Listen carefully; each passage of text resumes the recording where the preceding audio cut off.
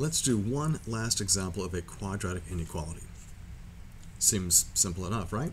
3x squared plus 5x minus 4 is less than 0. So we need to find those critical values, right? And you know what? Since this is quadratic, we kind of have in mind that it's going to have this shape right here. And as long as we can find out where it crosses the x-axis, then we're going to be in good shape, because it says less than 0. So less than 0 is going to mean this region where it's below, so I know that I'm already looking here. So all I need to do is find those critical values. All right, so in order for us to do that, we're going to rewrite this guy as we have done so many times before. We rewrite this as an equation. So 3x squared plus 5x minus 4 is equal to 0. All right, we just have to solve this. Let's factor, right? We've been factoring everything else. If I do factoring and do the AC method, 3 times 4 is 12. And are there factors of 12 that subtract 5? Unfortunately, there are not. So since this doesn't factor, and we know we can't use the square root property, we're left with either completing the square or the quadratic formula. To complete the square, you want this lead coefficient to be 1. It's not, but we can get it to be 1 by dividing everything by 3. But when I divide these guys by 3, I end up with fractions, so completing the square is not your best friend. So this is an example of using the quadratic formula. So remember the quadratic formula. X equals negative b plus or minus the square root of b squared minus 4ac all over 2a, just like that.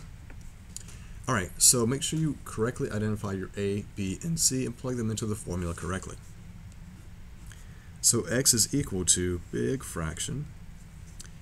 B is 5, so negative b is negative 5 plus or minus. We have the square root. B squared, well, b is 5, so b squared is 25. Minus 4ac. So as you have seen me in the past, I write this guy up to the side, so negative 4 times a, 3, times c, negative 4. So negative times negative makes this guy positive. 4 times 3 is 12. 12 times 4 is 48. All divided by 2a, so a is 3. 2 times a is 6. So we get x is equal to negative 5 plus or minus the square root. 25 and 48 is 73. And this is all divided by 6. So these are our critical values. Well, how do I know which one is which, right? So we know on the number line, I'm going to have one of these guys with the plus and one with the minus. Well, make it really easy for you. The plus part is going to be the one on the right, and the minus is the one on the left. So this is going to be the critical value, negative 5 minus the square root of 73 all divided by 6. And this one is going to be negative 5 plus the square root of 73 all divided by 6. It's not the prettiest looking number, but it is exact.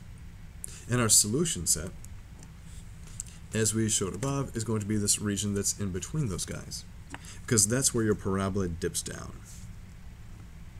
So it's going to be everything in between these two values. And since it says less than, but it doesn't say equal to, these guys remain open. So when we describe the solution set using interval notation, we're going from negative 5 minus the square root of 73 over 6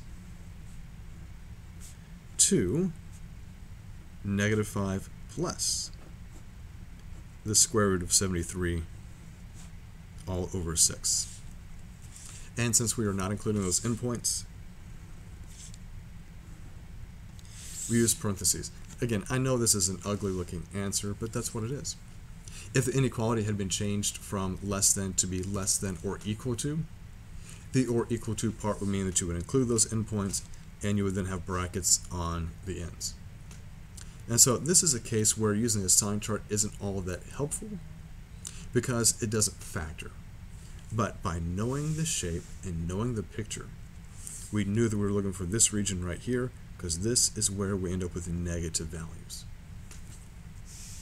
So there we go.